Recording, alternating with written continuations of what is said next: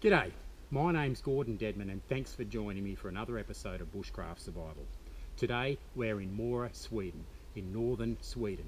I'm over here for the Morakniv or Morakniv Adventure, which starts in a couple of days' time. But in the meantime, I thought I'd do a bit of a hike and do some camping to see the woods of Sweden. I've never been to Sweden before, so I'm really excited about being here and seeing what the woods here have to offer. Behind me we've got a beautiful lake which I can't wait to throw a line in and see what is in there, and about 400 metres in this direction we have a river as well, so between the two hopefully we'll be able to get a couple of fish. I'm going to get a shelter set up and a fire going and have a really nice camp for a couple of days and just enjoy being in the woods here. So come along and I hope you enjoy it.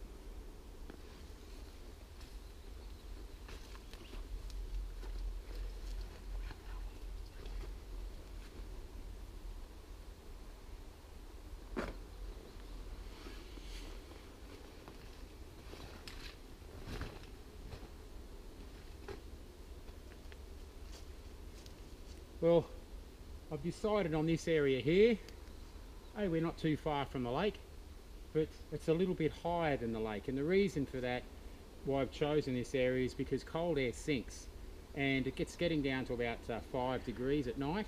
So I want to localise, the localised low spot is down there, so that cold air is going to sink and fall down there. So I don't want to be down there because it's going to be a little bit, it's substantially cooler. So this is a higher bit of ground. So it's actually going to be, it feels nice, it's going to be a little bit warmer.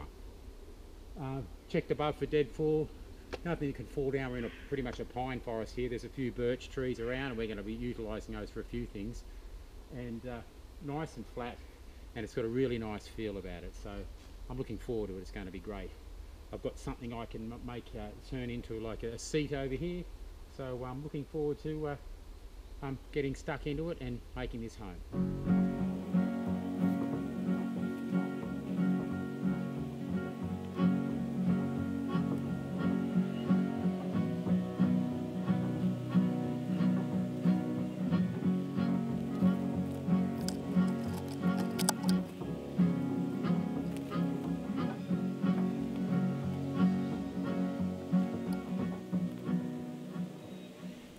We've got our shelter up and we've got our sleeping kit now we're going to stick under it.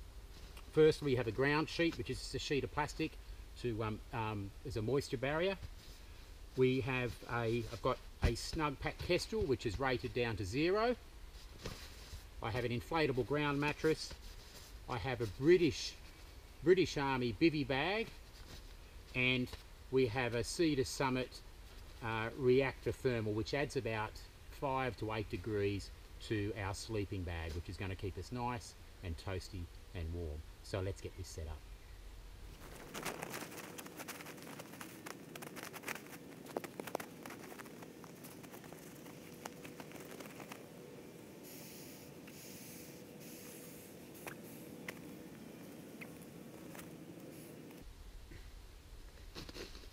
Very important that in cold climates you have some sort of insulation underneath you. You could have the best sleeping bag in the world, but if you don't have insulation underneath you, you're going to lose heat from your body through to the cold ground through conduction. So whether it's a man-made device or a natural shelter, you need to have some form of insulation underneath you. So in this environment, a inflatable sleeping mat is great. A closed cell mattress would be just as good. It's just what I happen to have with me.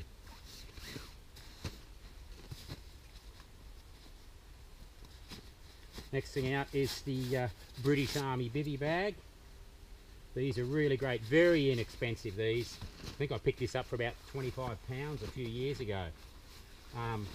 Really great piece of kit. And you know, nice and wide so you can fit many things, you know, sleeping bag inside it, because what I want to do is put my mat inside the bivvy bag. So my sleeping mat goes inside it, and that way I don't roll off it.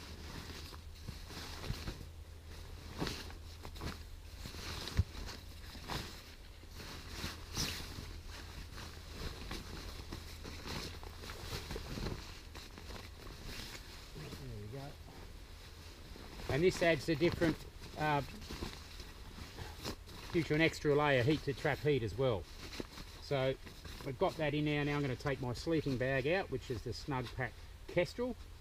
Great sleeping bag this. I use this a lot, and instead of getting a new rating of sleeping bag to take me down to below -5, I find the Cedar Summit Thermalong liners, the reactors, are really good because it adds, you know, as I said, 5 to 8 degrees to your sleeping bag. So you don't need to get a big a thicker sleeping bag. However, if you're going to be in that environment for a substantial period of time, yeah, you'd invest in that. It just gives you a bit more flexibility.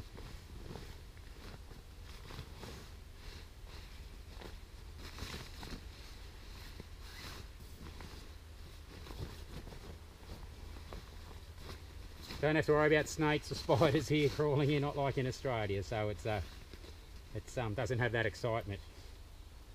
So it's a bit more sedate in that way. And I'll get this out tonight. Actually, I might as well get it out now so you can see what it is. Now, because we're up in the north, it's going to be twilight till about 11 o'clock tonight, something like that. I got in off the plane yesterday and it took me a while to try and get some sleep, even though I hadn't slept in over 35 hours. So this is literally just adds a few degrees to your sleeping bag, but it also keeps it clean. Really, really good piece of kit this, and it weighs nothing. So I'll put that in there and I'll jump into that later. So that's everything. I'll put all the cases inside the other case, and I can stuff some clothes in that and use that as a pillow. So I've got my bivvy bag here, I've got my sleeping mat inside the bivvy, the sleeping bag, and my Thermalong liner, all ready for bed. So I'm going to I like to fold that up.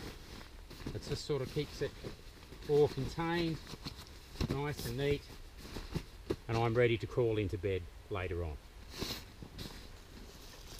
Now it's time to collect some firewood. Now, in this environment, anything that's lying on the ground is wet. It was raining yesterday and it's going to be saturated. So we don't want to collect anything from the ground. What I'm after is dead standing wood. And there's a lot of pines here and hemlock where they're completely dead. And what I'm after is stuff, because basically, because they're vertical, they're going to get less rain on them. Anything that's lying horizontal is going to soak up the rain because it can soak in. So we want something ideally that's vertical, and that's going to be a lot drier than anything that's horizontal and off the ground. So these are all dead. So I just push over. Just like that.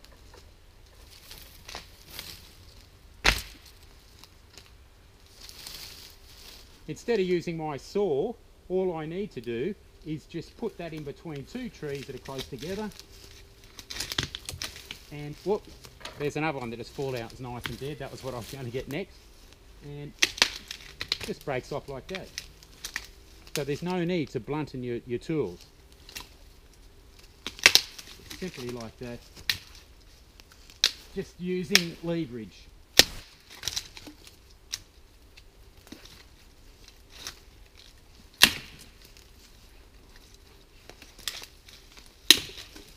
And all these little ones I can use as kindling. Works really well. Now when you're collecting kindling, make sure all these ends are going to be useless because they're not going to burn properly. So what we want to do is fold all of that and compress it. So there aren't any sort of loose ends. We want a nice compressed pile like that. Get nice big piles. All the loose stuff like that is wasted. So you don't want to do that when you're collecting kindling. Kindling or tinder, break it up so we get a nice dense clump, and that doesn't matter where you are in the world, that's what we want to do. So I'm going to collect this firewood. I'm going to probably spend a good amount of time collecting a lot of wood because I want a big pile. Generally speaking, whatever amount of wood you think you need for the night, it's about 4 or 5 times that. The colder it is, the greater the amount of wood.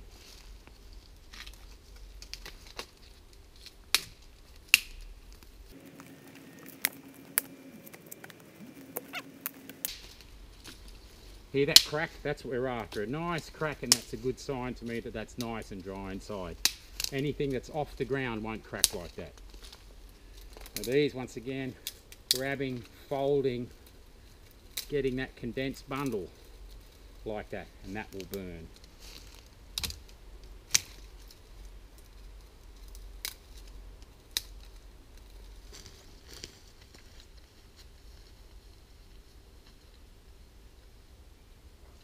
Now when it comes to tinder, in the northern boreal forest, nothing beats birch bark. From the birch tree, silver birch, there's a number of species of birch. Not exactly sure which one this is, but the bark contains betulin, which is like an oil, and just peeling that bark off, it's going to, just like our paper bark back home from the melaleuca tree, this makes great tinder. I was looking for a tree that was dead on the ground so I could take the bark from that, because I generally don't like taking it from a live tree. However, I'm just taking it in places I'm not going to try and strip the whole tree. So I only need a little bit of this stuff, and we're going to get our fire going with some of this stuff. It really is magnificent stuff. So this is going to help us with our tinder. Okay, we're ready to light our fire. Firstly, I've cleared the ground down to bare earth, because in this environment the ground itself can burn. We're in like a pine forest, and we have there's sort of a lot of peat and a lot of roots, so I've dug down to bare ground. It took me a fair while, got rid of a lot of the roots, because we don't want the ground to burn. And it's very, very important we look after the environment that way. We've got a lake over there so we can extinguish the fire if need be, and I've got some water on standby, but we shouldn't have a problem. I've had good preparation, so we're looking after the ground. So dig down to the ground, bare earth. I've got my platform as always, which is going to create a moisture barrier to stop the cold, damp earth sucking energy away from the fire, which in this environment is absolutely crucial. It's the difference between success and failure in fire lighting. At home, fire lighting in Australia is easy, but in this environment, when things are wet and damp, it's crucial that you do this. I have my kindling that we've collected in different grades, right up in a small stockpile of wood. And we've got our tinder, which in this case is going to be our birch bark. So in order to get our fire going, get the knife out, which today I'm using the Bushcraft Black, the Mora Bushcraft Black, and my ferro rod. Now, just like paper bark, we can buff up the outside of that, just like we do with our paper bark at home, to create a very fine powder, just like that. Or we can get a little bit, and just like our paper bark, rather to get thin pieces, tear it and create lots of surface area that way. It's two different ways of doing it. It's up to you what you prefer. All I'm going to do now is instead of using our gross movement of pulling back our ferro rod, I'm just going to use our thumb and the other control movement in order to put a spark into our tinder bundle. I'm trying to scrape a nice big lump of ferrocerium into that tinder.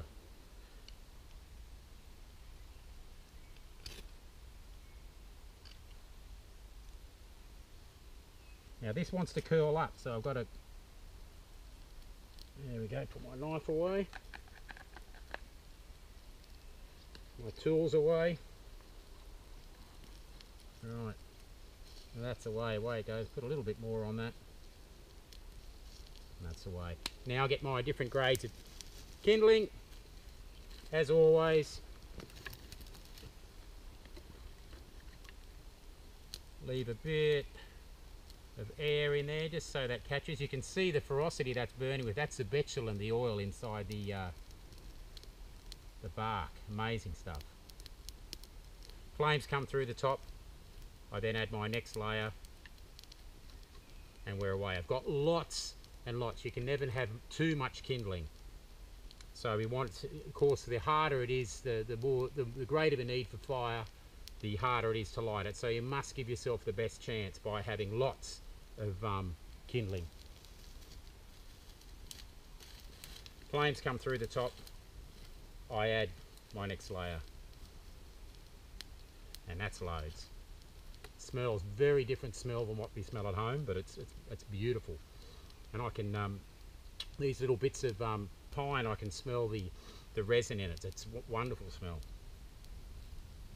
Now I'll get my next layer, and as always, I'm going to go around in teepee fashion.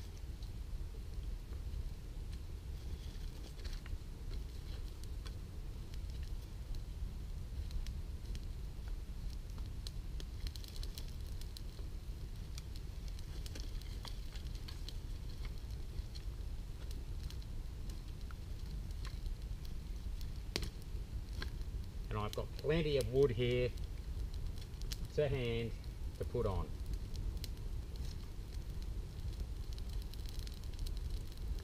The fire should be your biggest when you first start, but this will burn down to a nice manageable size. I mean, we don't need a big fire, you only need big fires to keep you warm when it's very, very cold. Most people have fires that are way, way too big. So that's fine. Now I can go and do other things, and I know this is not going to go out.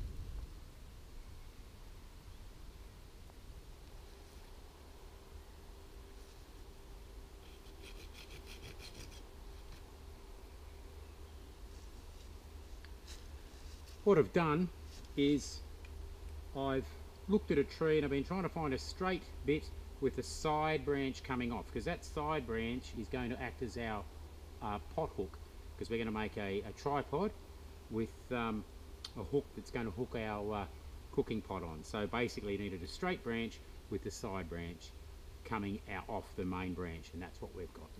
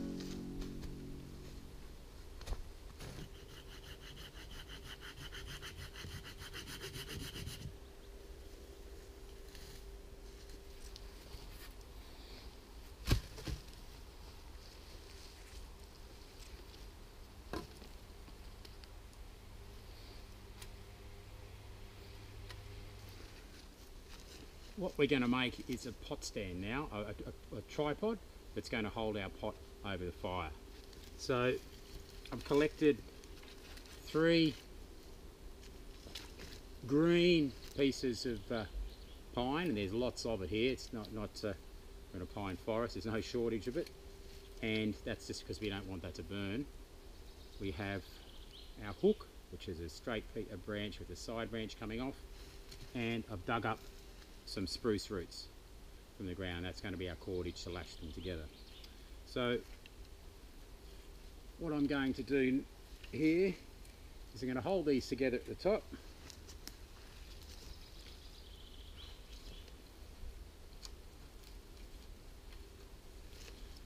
and I've got a couple of bits of spruce root. The thinner one, I can undo it.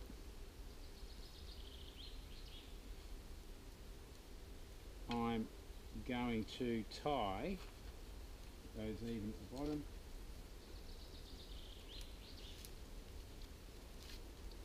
A clove hitch around this end. So clove hitch around about here, get them all even. So that crosses over.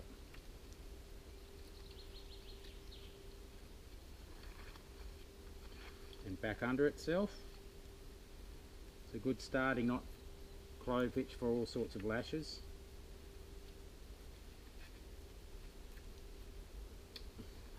and then can go around again. I can do a combination of surgeons knots, which we've seen in another episode, and that should be enough just to hold that together, because now I can splay.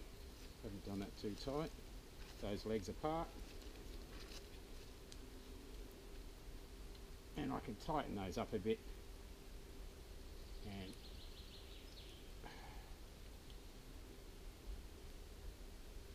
wrap them around. Surgeon's knots are great as well. It's simply the first part of a shoelace, and it's effectively the same thing as a clove hitch, because you're just crossing another one under the other, and you're constantly changing, doing that, tucking in any excess. So just as my starter, so that's going to hold it together. I'm going to attach this second one. You can do it if you've got a longer one, you can do it all in one piece, but it's to save digging up more. Actually, I've got two shorter ones, and to save digging up any more, that suited my needs.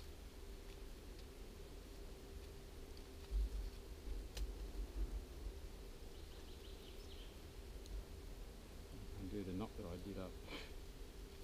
Right, there we go. So what I'm going to do with this other end,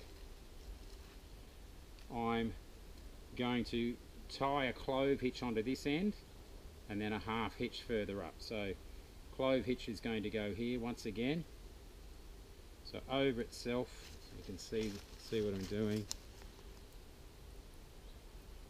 over itself,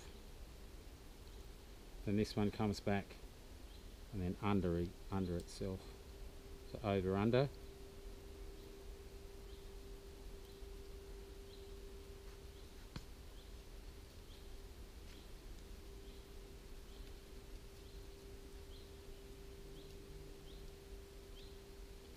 There we go.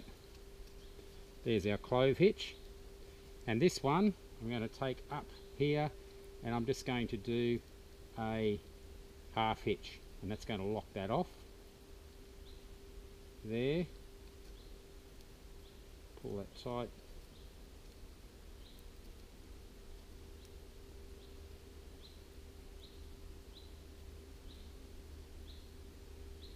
Like that, and that's going to hang like that. So I've got 2 points where that's holding that, and once again that can't come up there because yes, I've got two we've got like a second point there. We've got a clove hitch and a half hitch, and I just roughly get my height. It's going to hang about there, and from there I'm going to do the same thing. I'm going to do a clove hitch from the side. Got to make it a little bit longer. Once again, over itself, back around and under itself.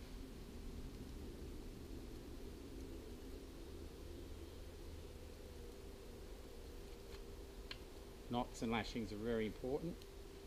Always sticking up any excess. And then what we're going to do, I'm then with this one, we're going to go over the top, just like that, and that's going to lock it off, like that. There we go, and if I need to, I might have to go around again, which I will. So we'll do that, we'll come over again, which is also going to add a bit of stability to our lashing here, which is what it is. Probably a little bit high now, which it is, but that's okay because I can adjust the legs to go out wider to make that lower, like that. And how that works is we take our cooking vessel,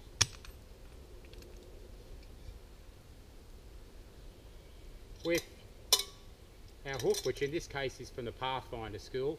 It's the our pot hanger, which is an excellent piece of kit, and that hooks, without slipping off, on our hook, and it's over the fire.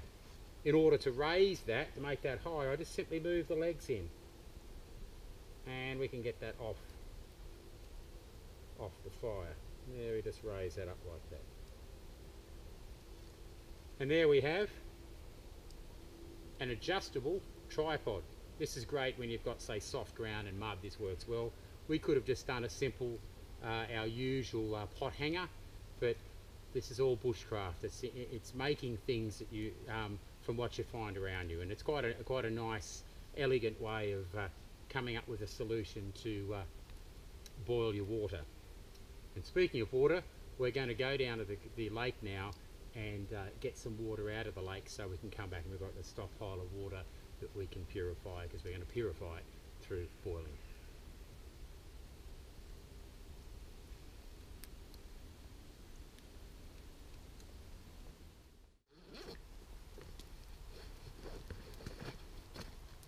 Well, we're going to go down to the lake now and collect some water to refill our metal cooking pots. And you should always treat all water as suspect, even if it is clear. And we're going to coarse filter it through our millbank bag, and we'll probably collect it in one of these collapsible buckets, and we'll bring it back up here. Then we can boil it over the fire, and boiling is the best way to get rid of all waterborne pathogens, except chemical pollutants. Boiling will not get rid of chemical pollutants, but all the waterways around here are absolutely pristine. They're beautiful. So I very much doubt whether you're going to have any pollutants here, because they really look after the environment here in Sweden. So we'll go and do that. So we'll hook in.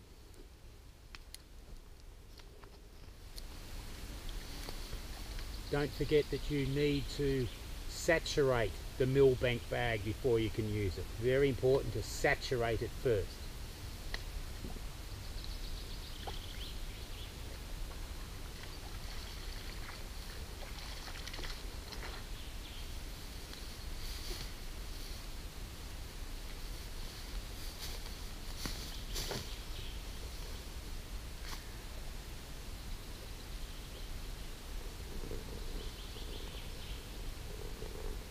These millbank bags are really, really good. I saturated the bag first, then filled it right up to the top, and then once the water dropped below this line, we then put the bucket underneath. So this is coarse filtering. This is getting rid of any sort of particulate matter. There's not a lot in here. It's pretty, I could probably get away with not doing it all, but it's just good to go through the process. But if there's any sort of turbidity, cloudiness, dirt, that sort of thing, this does a great job of getting rid of that. Then we can take it up and boil our water, and boiling will get rid of 99% of waterborne pathogens, particularly Giardia and Cryptosporidium. They're the nasty ones. But it works really well. These are going out of production now. The Australian Army, you can still get them, but not a lot of people use them, sadly. Very simple piece of kit, and I don't know why we don't. There's a guy in England that's making these again, using the old specifications of the old cloth that was made, and his name is Rupert Brown. You can get them through his site, and they're very, very good. So that's the millbank bag. Once this is filled up, I have another collapsible bucket which I'll keep adding water to this, and once this is filled up, we'll take it back to camp, and we've got a good amount of water that we can use to boil for our needs tonight.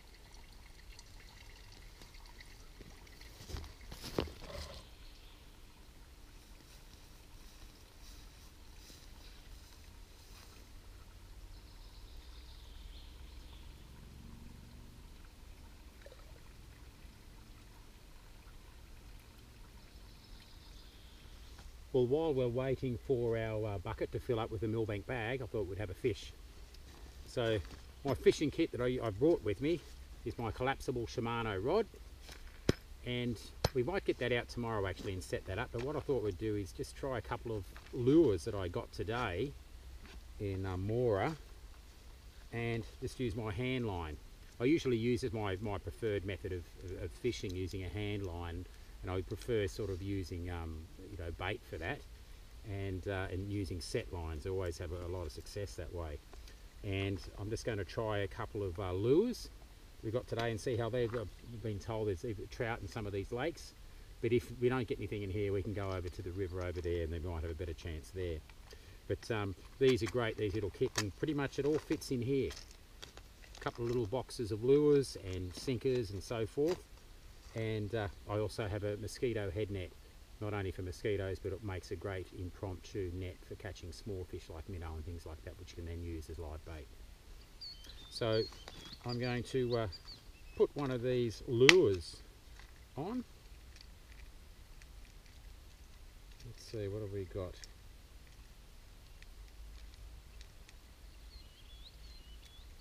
Still look all right. This one looks all right. I've got a spinner and one of these things, so I'll try a variety of different things. Now the action with the hand line it's not as smooth as a rod, but it's still nice to you know, still have a lot of success with this actually. Got a few salmon in Alaska using the hand line.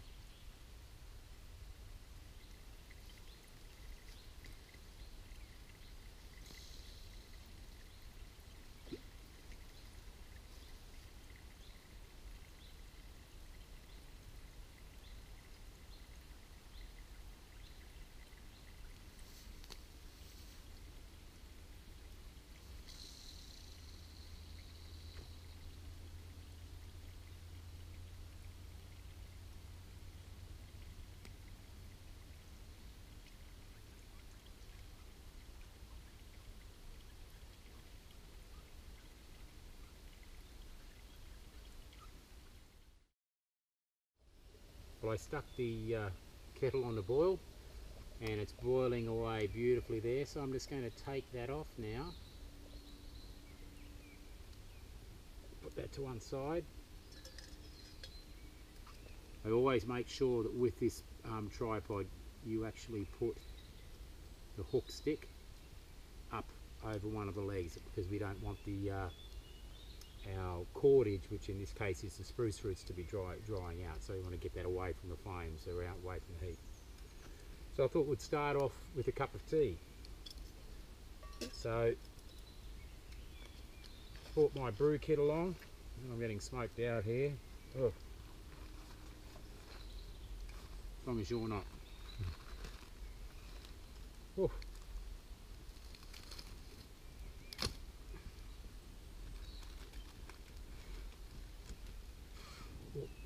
Just that.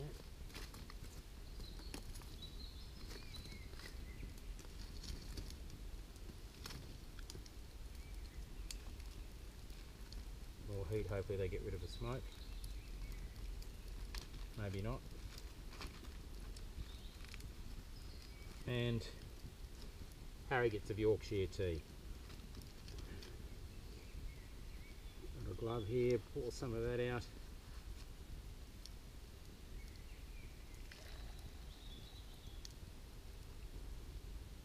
There's fresh lake water in this cup of tea. A bit more, I think.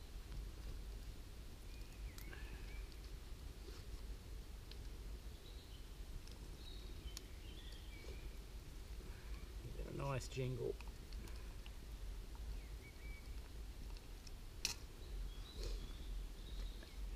And for powdered milk, I actually bought this in the shop today, at a hiking shop in Sweden, Mora, and it's actually powdered milk to go, which is pretty cool actually.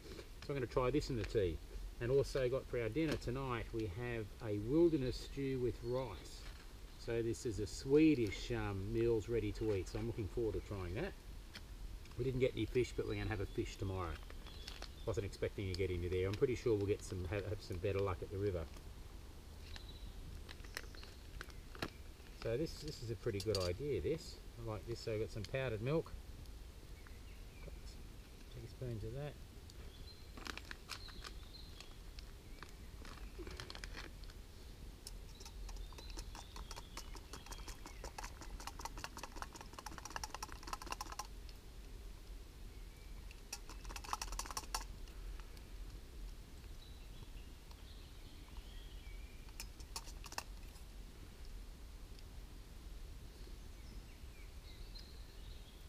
And a little bit of sugar out of my brew kit. Oh, sorry, not sugar, a bit of honey out of my brew kit.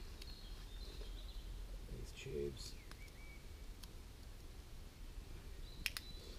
And as soon as I finish this cup of tea, I'm going to stick some of this wilderness stew with rice That's in there. Looking forward, that's going to be really, really nice, I think.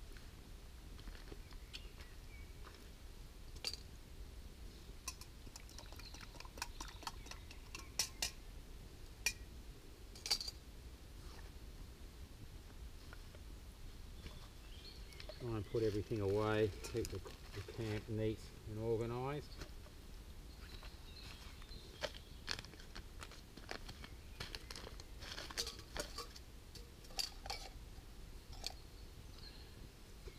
And we'll sit back and enjoy this cup of tea. Well, it's been a long day, an absolutely great day actually. It's around 9:30 at night, but it's nice that it gets dark so late. It just gives you more time to do things, and it's nice. So I've got a lot of things done today, but I'm pretty tired now, so I'm looking forward to cooking up some of our wilderness stew with rice. That's going to go down like a treat. So I'm looking forward to cooking some of that and having that for dinner. But this cup of tea is really, really hitting the spot. I've made myself a seat here just so you can see. It's actually a wood ant's nest, and they don't pack a nasty bite, so it's okay. And I've actually just put some, cut up some of these bits of pine to make a seat. It's actually a very, very comfortable seat. So I'll give you a better look at that. There we go. Works really, really well. It's a perfect height. Well, what a day. Absolutely spectacular day. Beautiful place. Such a lovely place in the world is Sweden. And I've forgotten the Swedish word, but they have a thing which means the right to roam. You can go anywhere and camp anywhere and have a fire. There's no problem. And you're for a 24-hour period, then you can pack up and move again. And you can do that anywhere, pretty much. And people don't litter. There's no. Just people have such a respect for the environment here. It's marvellous. I wish we were like that back home in Australia. And just people really, really value nature. They call it the nature in Sweden. It's a very special thing, and to be able to do this is fantastic. So we're going to be here for another day tomorrow in the area, so we'll have a fish. We're going to do a lot of stuff and make some bushcraft things, and having the time to do it is marvellous. So I'm going to sit back and relax and enjoy this cup of tea. Then we're going to get some dinner on. Okay, so let's hook into our wilderness stew with rice. Well, let's put some water in it, I should say.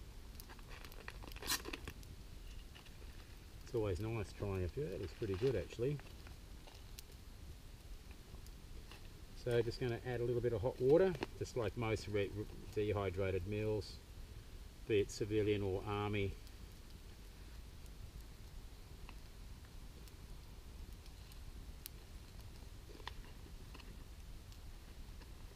Put some of that in there and let it sit for a bit. Give it a stir.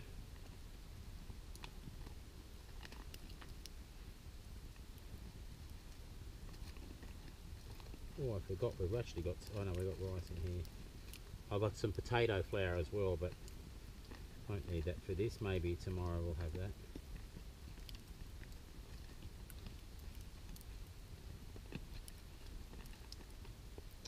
Okay, well let's let this sit a bit and then we'll hook in. So I didn't actually read how to do this on the back. A, because they're pretty similar all around the world, and B, it's in Swedish. Alright, let's have a look at this.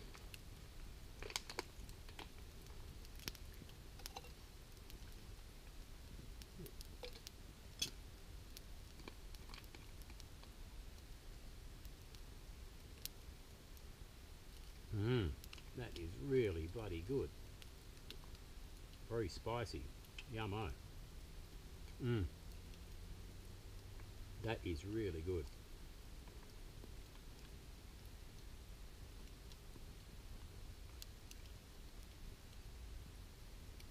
Absolutely delicious.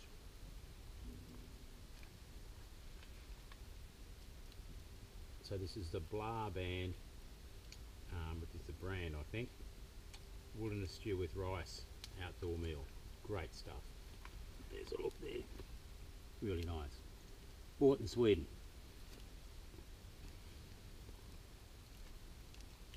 Other thing I want, there are bears in Sweden as well, but they're further up, and they say they're quite timid. But I don't think any people have had any problems. Anyone says, you know, very few and far between. You'd be lucky to see one. However, golden rule is don't eat in your camp. So I'm going to go. I've only had a spoon. I'm just going to go out somewhere else and eat this, just to be on the safe side.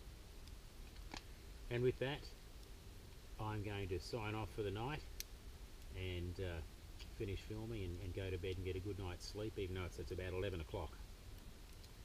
And have a good night's sleep, and we'll get up and go for a fish, probably on the riverside tomorrow morning. Hope we can get a couple of trout. So with that, I wish you a very good night, and we'll see you in the morning.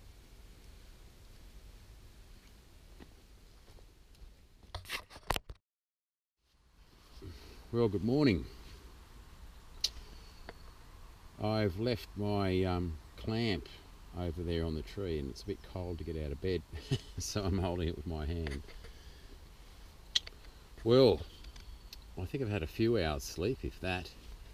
It's, believe it or not, it's 5 o'clock in the morning. It actually got light at 4 o'clock. I think it got dark at around 11:30, and it's light at 4 o'clock in the morning, and I woke up with the light. So it's a bizarre feeling to have not that much darkness, but that's what you get in the higher latitudes and lower latitudes once you get down low enough in the southern hemisphere.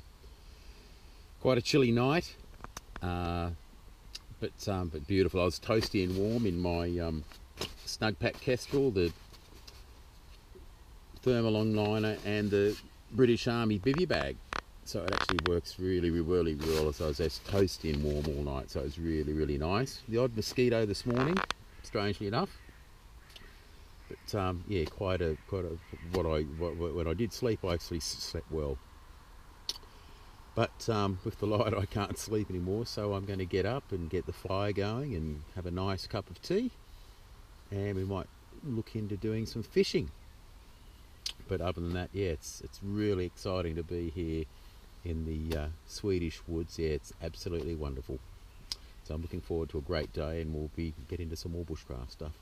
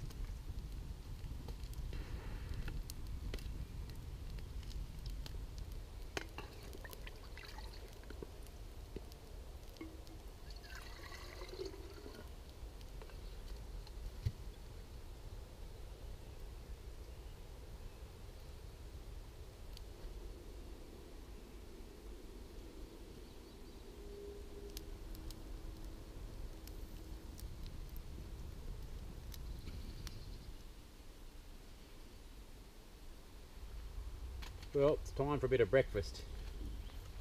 And for breakfast this morning, from the same place I got last night's meal, we've got the Blah Band, which is the brand, and it's apple cinnamon porridge. And it sounds really nice. Last night's meal was delicious, so I'm looking forward to this as well. And yep, what we need to do is we're just going to, like most ready dehydrated meals, we just need to add some hot water, which we've just boiled, and let it sit for a couple of minutes. So that's what we'll do. Smells really good. Smells beautiful. While we're waiting for our porridge to set, I'm also going to try this Swedish coffee. It's actually Brazilian coffee, but brought in Sweden, and all we need to do is add some hot water to this and it brews in the packet. So this looks really, really good. Never seen these before. I'm not actually a huge coffee drinker. I prefer my tea. So all we need to do is open this up, fill it almost full with some hot water and let it sit for a few minutes, and then we've got a nice bush cup of coffee. Oh, it smells really, really good.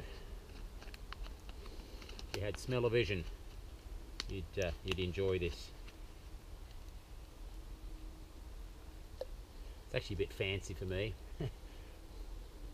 all this stuff, but it's a very short day hike or 2-day hike into the woods, and when you've got a bit of equipment to try out and things like that, you sort of want to travel as lightly as possible. But hoping we can get some fish later on when we go for a fish, and take something from the land, which beats store-bought equipment and food, hands down.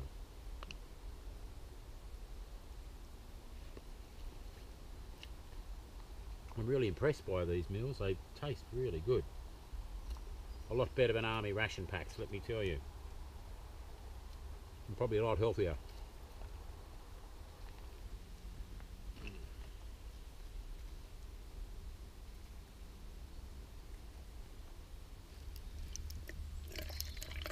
Oh, that smells really good.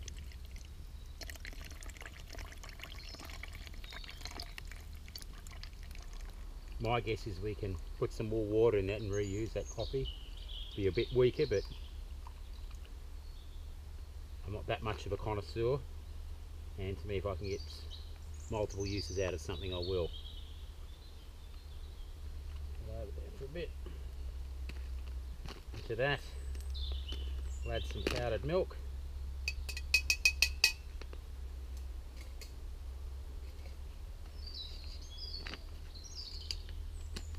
Powdered milk is great stuff. I use it all the time at home.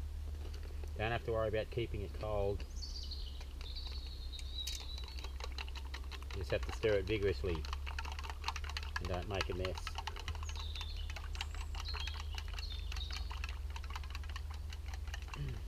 All the stuff in Sweden is all natural as well. No preservative, a lot of organic.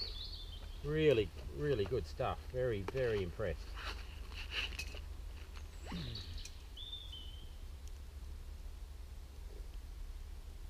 That is delicious. Really, really good. Who would have thought you could have a cup of coffee like that out in the bush?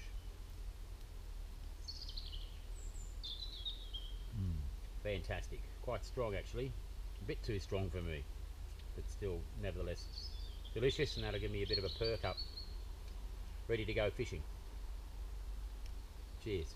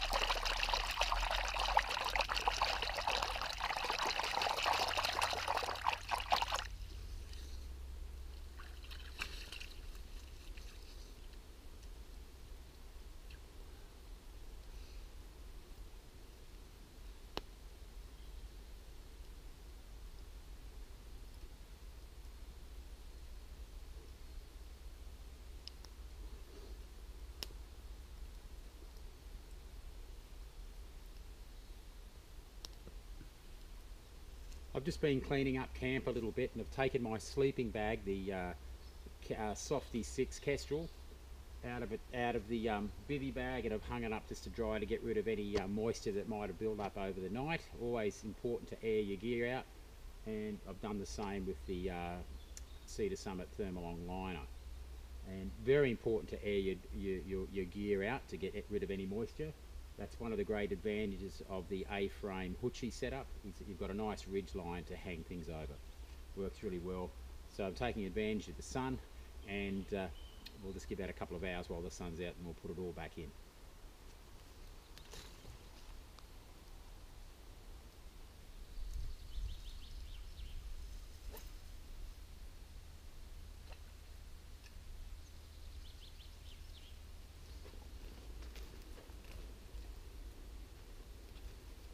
Okay, what we're going to do, we're just going to leave camp and we're going to go over to the river and have a fish and try our luck. I've tried down here a few times.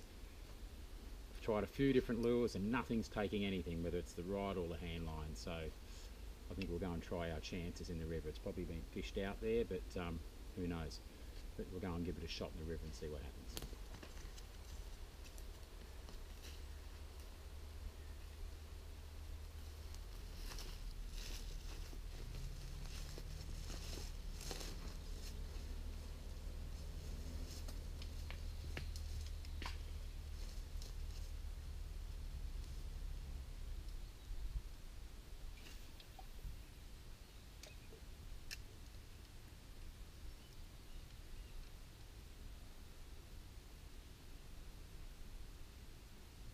Hey, hey, fish on.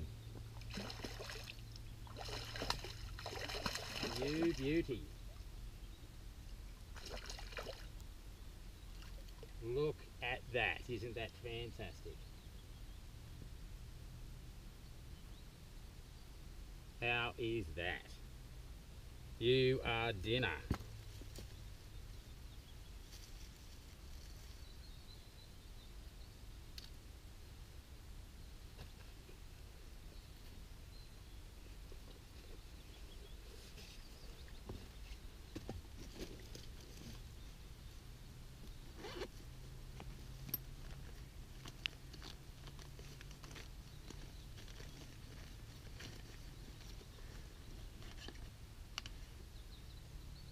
Rightio. Looks like an Arctic char, I think, that one. Whoops.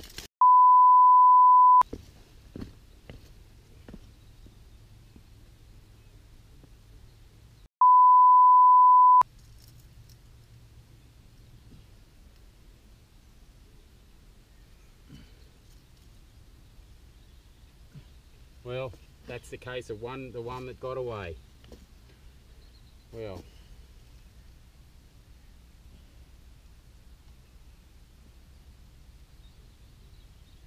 somehow I doubt I'm going to get that chance again. Damn, oh well. That's my own silly fault, that one. I came up here to check the camera and I lost him.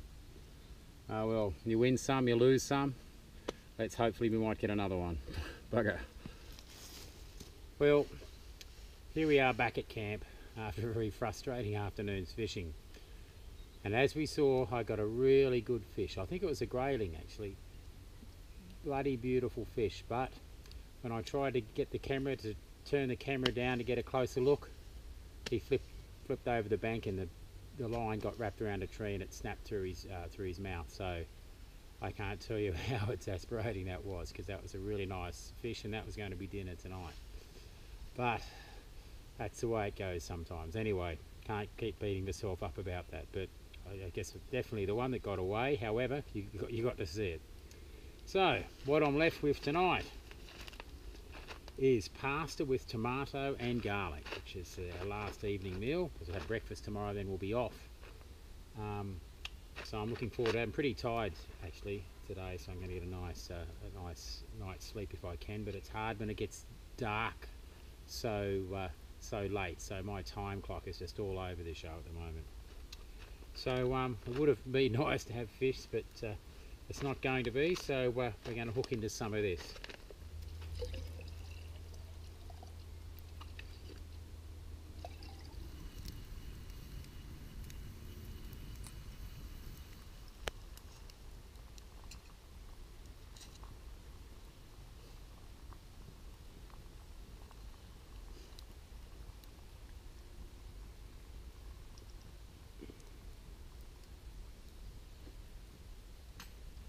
always have to keep the water boiling, so we've got a fresh supply of fresh water, so constantly boiling water, so it's got time to cool. Okay, I made myself a coffee as well. Not that I want to stay awake. These titanium mesh plates made at Alton Goods. Sam does all that stuff. He makes really good hammocks as well. But they're great to put across the fire, across 2 bits of wood. Ultra light, fits in the pack, really, really easy. I mean, as remember, bushcraft isn't about kit, but there are some things that make things a lot easier, and that's like one item that always comes with me everywhere. I'm pretty impressed with it. Very, very light, very simplistic in idea, but it works a treat, and it's often the simple things that are the best. And so you can minimise your kit just to the bare essentials, but that's great. And that's at Alton Goods, and they make good hammocks as well. Okay, I think it's time to hook in for dinner.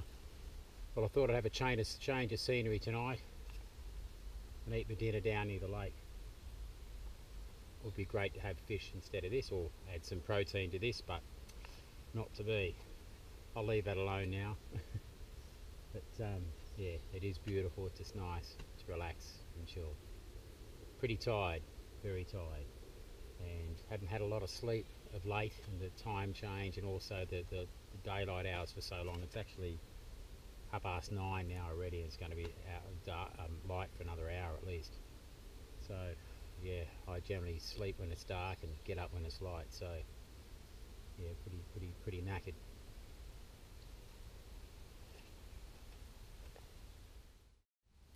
Well, it feels really nice to lie down, I can tell you that. So it's been a very long day. It's really peaceful. The mozzies are pretty cooked today though. There's a lot of them, and I wasn't counting on the mozzies. In Australia I always take a mozzie net, but I didn't bring one, so I'm probably going to get eaten tonight. And didn't bring any mosquito repellent either. So bad preparation, but to be honest, I thought it might have been a bit cold for them, but not the case. And they're eating me now, so I'll just have to they'll disappear once it gets a bit cooler, I'd say. Anyway, that's all for me today, and going to get a good night's sleep, and I'll see you in the morning. Well, good morning. Another chilly night, but I had a better night's sleep. Probably got close to 6 hours actually. The sun was up again around 4 o'clock. But I tell you what, I got this on because the mozzies were absolutely ridiculous. I was very, very surprised, and I didn't bring any mosquito repellent with me because, quite frankly, I didn't think I'd need it. But poor judgment on my behalf. It was actually a hot day yesterday, and the mosquitoes were around all night, so I had to get my usually my fishing net and stick this on. It did make a difference. So we'll get into it. What I thought we'd do to get our fire going this morning, we're going to look at another type of tinder, and this is a lichen. It sort of grows all around the boreal forest. I've seen a lot in Alaska, and it grows where the air is nice and clear and clean, and that's pretty much up in the northern temperate forests and the boreal forests. And it's a lichen, also known as old man's beard in Alaska, and it works really well for fire lighting. I've been collecting stuff and putting it in my pocket to keep it dry because it's just starting to rain. Got some more over here. There's not a lot of it in this area, but I've been collecting a little bit, and that's going to give us a good, as we can see, fire. It's a lot of surface area, and that's going to get our fire going this morning, but you have to keep it dry, so I'm putting that in my pocket to keep that dry. So let's go and hook into our fire. The other thing I've done is I've got my wood pile underneath this pine, and because it's nice and dry around this area, so I've been keeping my wood in these sorts of areas just to keep it dry in case it starts to rain, which it is. I've got a little bit of birch bark to add to that. So there's my, I'll put that as a base.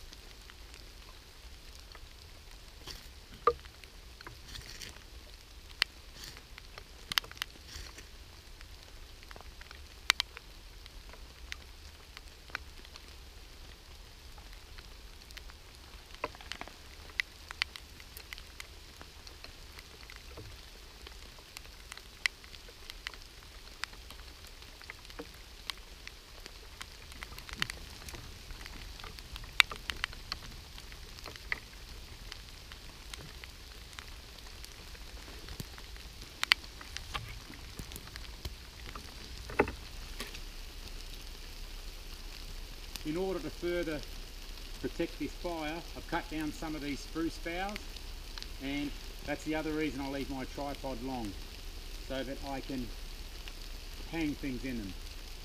And that's just going to further protect the fire, so it droops, and hopefully it'll drip away from the fire and not on it. And I'll go round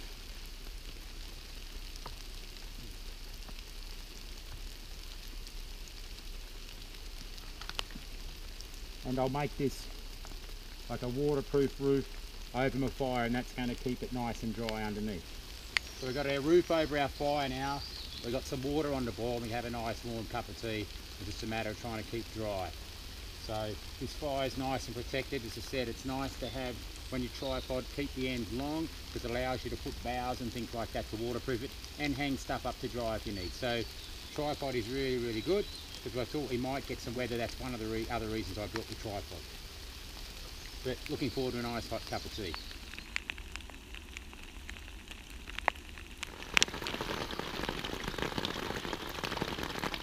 Well, as you can see, it's definitely a bit wet this morning, but it's toasty and dry under here, so yeah, it's pretty nice actually. It's nice being under a tarp and hearing the rain on top of the roof. It's quite a special feeling actually, but just being aware of being keeping warm, because you don't want to be wet and cold, because that's a dangerous combination. That's why a lot of the things I have are wool, because wool can get wet and it still retains something like 60% of its insulary value when it's wet. So it's a great garment to have, particularly in cooler climates. And even though it's been pretty warm during the day, it's been pretty cool at night. Now add the rain, as I said, if you're not careful, that can be a dangerous combination. But as long as I keep dry, that's the main thing. I'm actually going to put a set of, I've got to change of clothes, but so I've got something warm to put on, but I've got some woolen things under here. So other than that, it's nice. It's quite nice being out here. Just might want to take care of business. It's yeah, it's beautiful. Cheers. Well, it's still raining, as you can see. So I've collected some firewood, got a big stash of firewood sorted out. That's on. I've got more water on the boil, and I'm just having a bit of a late breakfast. So yeah, other than that, it's all good and dry. I put some thermals on underneath, so I've got a warm layer, and I've got some wet weather gear over the top, so I'm actually completely dry underneath. And I'm going to look at there was some things I was going to get into, some spoon carving today and a few other things, but the weather's sort of changed what I'd planned to do. So we're going to, as soon as I'm sort of ready, we're going to start packing up and getting ready to go, because I need to be back by lunchtime. So it's always a pain in the backside trying to pack up in the wet, because everything's wet and all of that sort of thing. It doesn't pack as well, and it's heavier and all that sort of thing, and then you only have to dry it out later. So that's just the way it goes. Well, I've rigged up a little bit of a washing line. It's a great thing about having a tripod. You can do quite a few things. So I've got a fire at a safe distance to get some extra clothes dry, and it sort of takes up less weight by getting them dry. Plus I've got an extra set of clothes. They will be a bit smoky, but that's the least of your worries. Having them dry is the most important thing. And yeah, so tripod's great. Just a bit of paracord tied round the top, and it's actually quite dry under there, and the spruce boughs on top prevent any rain from getting there, so it shields the fire and dries your clothes.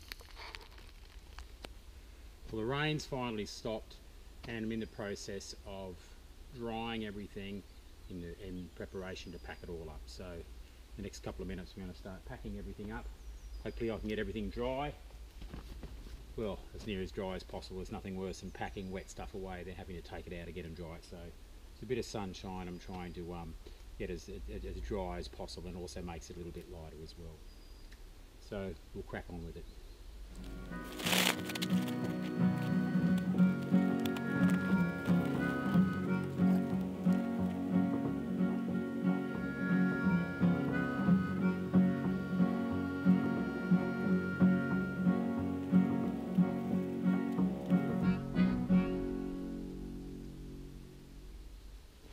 Now with the fire, I've planned it so that it's burnt down to ash or nearly ash, just with a few bits of coal. And that's so we don't have any rubbish, because there's nothing uglier or more unsightly than unburnt pieces of wood. And you go see that all the time in campsites because people just haven't timed it. They haven't. I've tried to let it consume itself, so there's little to clean up, and then it makes it easiest for it to cover the area so it looks like no one's been here.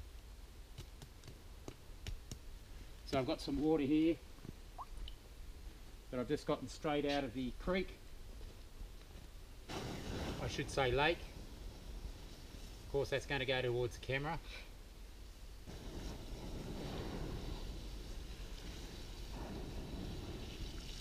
And as you can see, I'm putting on a lot of water.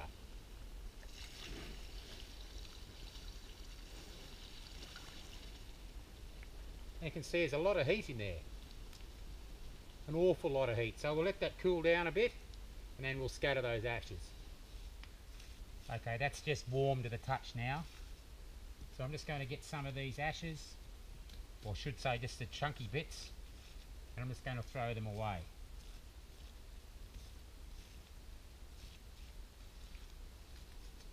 Then I'm just going to get a stick and I'm just going to cover this all over again. Actually,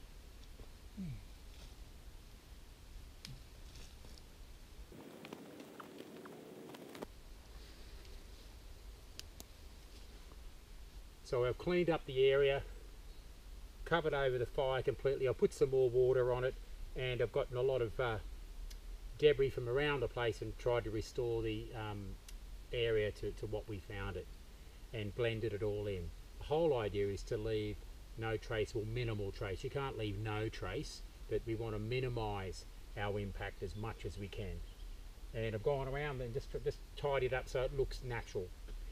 And that's what you need to do. And if you're not prepared to do that and go to that effort to look after the fire, then you really don't deserve to be going into the bush, because all the rules that we're governed by, particularly in Australia, you can't do this, you can't do that, are because people don't know how to take care or are ignorant of the fact of how to look after the environment properly and take care of it, so there is no trace. And if everyone did that, we'd probably find that we'd be able to go to a lot more areas than we are. And a lot of the rules exist because people simply don't know how to do the right thing. That's all it is. So if we all practice things like this, all of a sudden we're able to go and roam like you can in Sweden. People can go everywhere in Sweden and camp and light a fire because people look after. They don't litter, they look after the environment, they know what they're doing, and they have respect for the land and everyone else. If we could do that back home, then maybe these sort of rules, or maybe this freedom could be extended to us as well. Well, I hope you've enjoyed this episode in Sweden as much as I have. There's a few more things I would have liked to have done, but the weather put pay to that. But it doesn't matter because I had a great time and I hope you did as well. If you like these videos, please like, share and subscribe to the channel. That way it'll make it more visible and help rekindle bushcraft in Australia. If you'd like to do one of our courses, go to www.bushcraftsurvivalaustralia.com.au. My name's Gordon Dedman, and I look forward to seeing you again on the next episode.